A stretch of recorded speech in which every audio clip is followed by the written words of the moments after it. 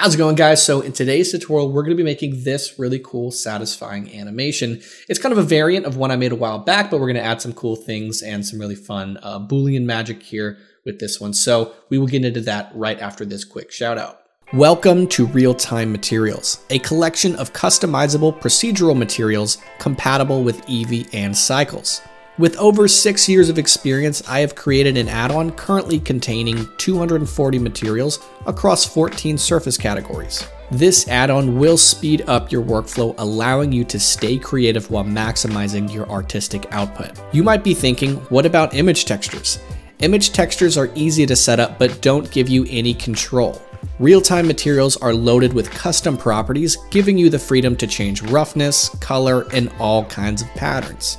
You can change the shape of wood, the direction of cloth weave, and the size of scratches, among many other parameters. Even if you already know how to make procedural materials, imagine the time you will save if you could apply those materials in one easy click. So I'm going to go here to a new scene. If you want to get that file, you can actually grab it on Patreon if you want, on all 3 tiers. Here in the camera section, we're going to set up our Cycles settings first. So let's go here to Cycles. You can go to GPU if you have your GPU. I'm going to go ahead on my viewport and make it 32 samples to make it easier on my recording, and 300 samples on my render. You can turn on denoising if you'd like. On my light paths, I'm just going to click and drag and make everything 1, and then turn that off. And this is really going to optimize your render. It's going to make it really fast. So now that we have that, let's go ahead and add in a cube to get our sphere going. So, which doesn't make any sense. So we're going to make a cube to make a sphere, but we're going to add a subdivision surface modifier, and we're going to click it till we get a nice amount of density. Something like this. That looks pretty good.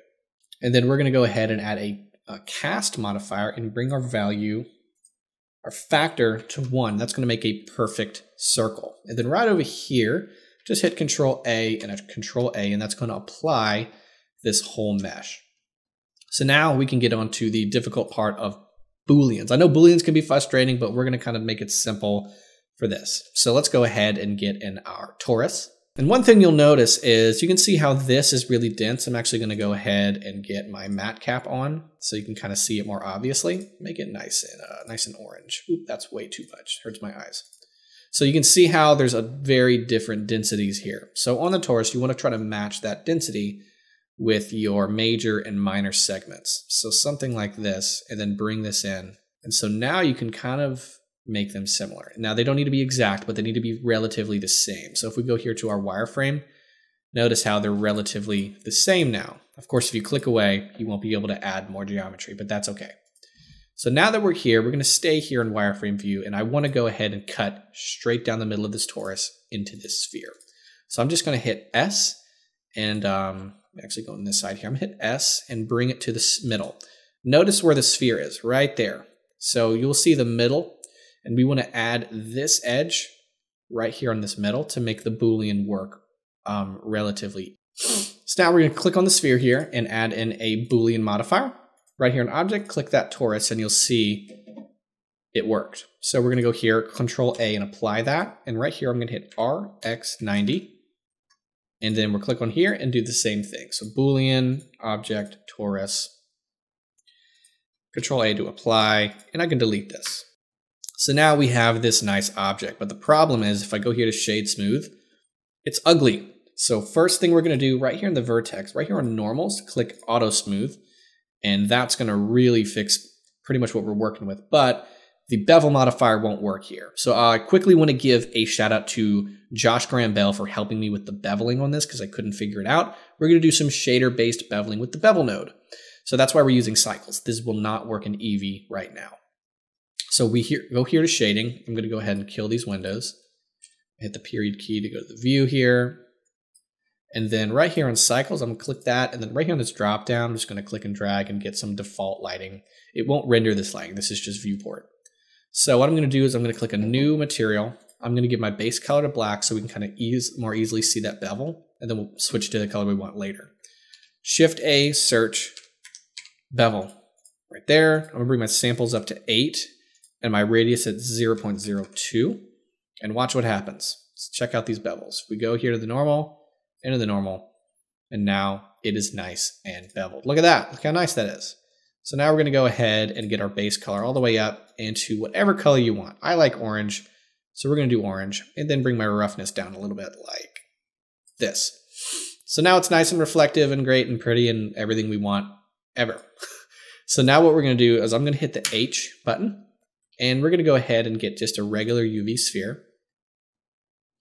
And then we're going to go ahead and hit Tab, right-click, subdivide, bring that smoothness up, bring it to something like this. And what I'm going to do now is a little bit of modeling. So we're going to go here to the Edge Select tool. Right here in this middle one, I'm going to go ahead and hit Alt, click that, and I'm just going to go ahead and move this up to the middle. And then I'm going to go and get a loop cut it right there. So now they're about the same. And then we're going to go here to the Face Select. I'm going to hit Control and click right there. So it might go like that. If you click on the line, it's going to go this way. So now I'm going to hit E for extrude and S to extrude it in. And we're doing this so when it's rotated, you can actually see more obvious rotation. We're going to use a really simple material. So having that line will make it obvious that it's rotating. So now that we're here, what I'm going to do is I'm going to hit C and just select this right here. So make sure nothing else is selected, which that was selected. I'm going to hit C, and I'm just going to go ahead and do that. Okay, so now that that's the only thing selected, I'm going to go ahead and hit Control+, and you can hold it down to make it go fast. And we're going to do some material selections right now. Right there, that's what we want to select. So let's go over here to the material button. I'm going to hit the plus icon, and I'm just going to use that material we just created on the other object, and I'm going to hit plus again, click New, and then right here, I'm going to click on this, go to the hex, and Control C, copy that. And I'm going to go ahead and Control V, paste that there. And then we're going to make this fully rough, 0 roughness on that. And then let's go back to Tab, and actually we'll watch it happen here. See how it looks? I'm going to go ahead and on this new really glossy material, I'm going to assign it. And so now you can see it's split between really glossy and really not glossy. Shade smooth, and that's how it looks right now. And that's going to make it really obvious that it's rotating. Now we do want to go ahead and bevel this, so let's add a bevel modifier, and then we're going to bring that amount to something like this, and bring your segments up, so now it looks way, way, way better. Now let's go ahead and attach this to a line. So I'm going to hit Shift A and get a curve, add the curve, go back to our circle, and we're going to get our constraints. Add object constraint, and we're going to go to follow path, target, Bezier circle. So now we can just go ahead and scale him down, and you go to the offset. It's going to do that. Really fun. I'm going to go ahead and click on this little eyeball tool here on the cube, and then I'm going to hit the tilde key and go to the right. Let's go ahead and size this up. So I'm going to click on the wire and bring this in until this can actually kind of live on it. Perfect. That's pretty good. That looked just about perfect here. So now this will be able to go around in a circle. So what we want to do now is animate this to go in a circle. So here on the rotations, I'm on the Y, I'm going to rotate it 90 degrees on the Y so that it looks like it's actually moving that direction. That's what we want. And then we're going to go here on this guy, and on the Z, rotate that animation. So here in your preferences, you go to Edit, Preferences, and click on the animation. Make sure your default interpolation is on linear. And then bring this up. I'm going to keep the default to 50 frames. That's fine. And we're going to go back 1 arrow, hitting the back arrow. So we're on frame 0. So again, on the Z, we're going to rotate it by 720 on the Z. But I'm going to teach you guys a really cool trick. So if you want to say, like, I want this to rotate by 360 degrees, which is going to make a perfect loop, but I wanted to do it twice. Well, how do I do that? That's 360 times 2. Well, you can do that within Blender. So you click here, type in 360 asterisk. I think that's an asterisk. 2, enter, that says 720. So that's really, really cool. So I'm going to click on the keyframe here, go to the end, and do that again. 360 asterisk 2, or just type in 720. Enter, and do that. Now we need one more little step of math. Now I did the work for you and figured out how many rotations does this need to do to make it look like it's actually like rotating, rolling again, on this object, which is 1800, which is, we'll do the math here. So this needs to animate on the Z. So click the keyframe, go to the end, and I'm going to type in 360 asterisk 5, it's 5 rotations, enter, insert keyframe. And now we're going crazy. So there we go. Now, all I need to do now is just go ahead and duplicate this sphere here, go back to the constraints, and we're going to go ahead and just type in -50, and that's going to pop him on the direct other side. And then I'm going to go ahead and duplicate one more and bring him like right there. So now they're doing that. What I want to do now is get another line that's going to go that way. So I'm going to click on this guy, and then click on this the circle, Shift D. Now only click on the circle and hit RX90, and then we need to reanimate this little circle here. So go back to your settings here, clear keyframes. I just hit right click and clear keyframes, and we need to animate it on the Y. So if it's going that way, we're going to do a negative value. So we'll go to the very end and animate this circle at -720 here. So go back to frame 0, click that, go to the very end, -720, click that, and now it's rotating. But now we're having some intersection. But these constraints are going to allow us to be able to fix that very easily. So let's go about right here, go back to our constraints, click on the sphere and bring it up here.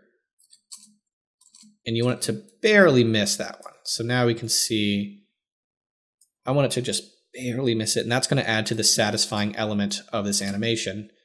Now it's barely missing it. So now what we can do is just go ahead and add one more sphere. So I'm going to hit Shift D and move it over to this side and make sure he's not going to intersect with anything, which looks like he's not. Now we have this whole thing. Now we need to rotate this guy. So what we're going to do is parent some objects to this. So click here, hold down Shift, click here, and then click this one big one as the end. Clicking that, and I'm going to hit Control P for parent, click object. And so now that does that number. So let's go ahead and animate that. So let's click back on our transform settings. And then right here, I'm going to click and drag, go to the very end, click and drag and type in 360. And then drag, and so now it's going to be animating the way that we want. Let's go ahead and make this scene pretty. We've pretty much finished the concept of this, but now we can go ahead and make a scene. I'm going to make it a pretty simple scene, kind of give you room to add whatever you want to add to it. So let's go here to the plane. I'm going to hit S5. I'm going to go to the front view here just to make sure we're doing it right. I'm going to hit Tab. I'm going to go do the edge select, and then click on this edge right here. And then just hit E and then Z, so extrude on the Z axis, like that. Let's add in a bevel modifier to make this kind of an infinite background, like that, shade smooth. Now we have this fun little number. I'm going to go here to the front view and then wait for one of these spheres to be on the bottom. So just like that. And then I'm just going to go ahead and bring this up till that sphere is almost touching the ground. So now if we check out the animation, everything works really good, but nothing touches the floor.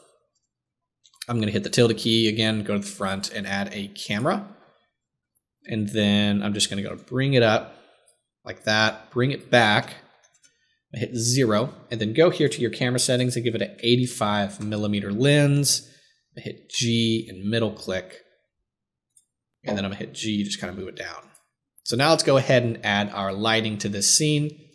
So I'm just going to go here and give it area light up here, make it relatively big. I'm going to go from square to disk, 300 on the strength, and then I'm going to go ahead and hit Shift D, move it over here, and I'm going to hit R to rotate it, scale it down a little bit, and then we need one more light.